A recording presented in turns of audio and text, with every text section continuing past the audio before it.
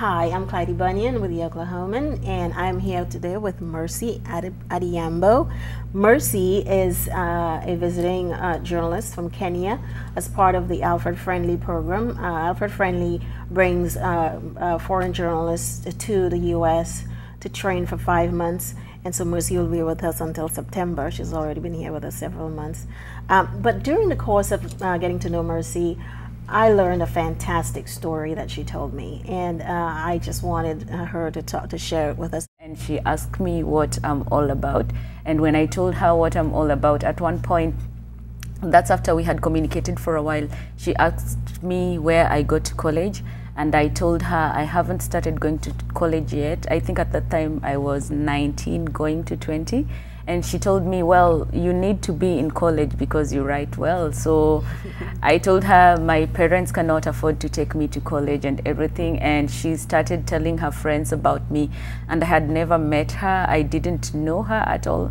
So when she told her friends, she kept writing to me and telling me I'm communicating with her friends and we're trying to raise some money to take you to college. And well, then one time she wrote to me and told me, you know what, you need to just register in college and let's try this and see how far we will go. And then yes, that's basically how my story started, and I registered to college. This is such a testament to the power of women, I think, helping each other.